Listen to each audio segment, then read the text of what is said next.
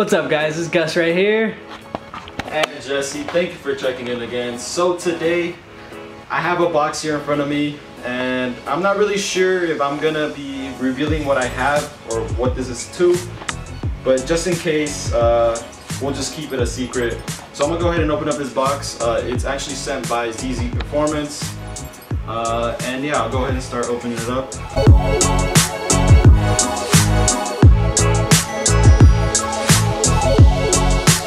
So here we have some brake pads. So as you guys probably already guessed, it's something to do with brakes.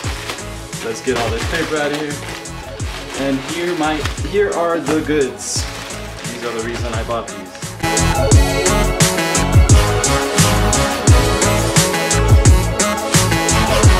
Hopefully they send me out the color that I wanted. Yep, they did.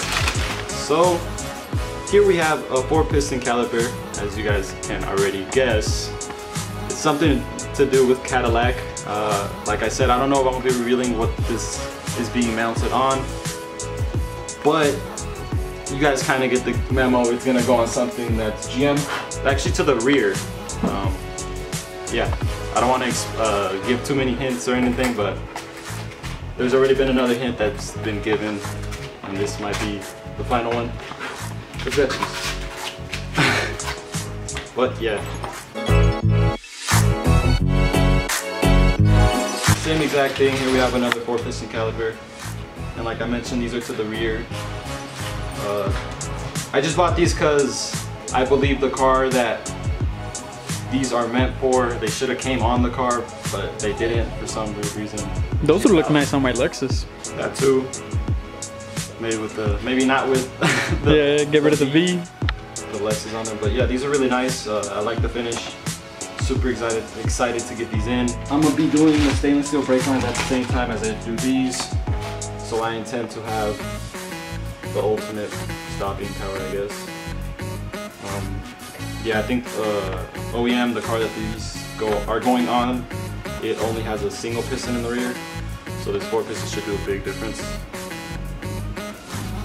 Going towards the end of the box, here we have the rotors. They're massive, very heavy. Oh, can't really show that because you guys can see the floor. But here we have these, holy crap, massive rotors. Oh shit. Actually, are those even gonna fit? We'll see once once we install these. These are giant. I'm kind of thinking they might not even fit the OEM wheel. Probably need different wheels. But we'll see. We'll see when the time comes, but definitely excited to get these on. Definitely gonna make a big difference onto my car. And I really like the yellow, so it's gonna bring some character to my car. And depending if I reveal it before or after, you guys will know, or will soon know what it's for.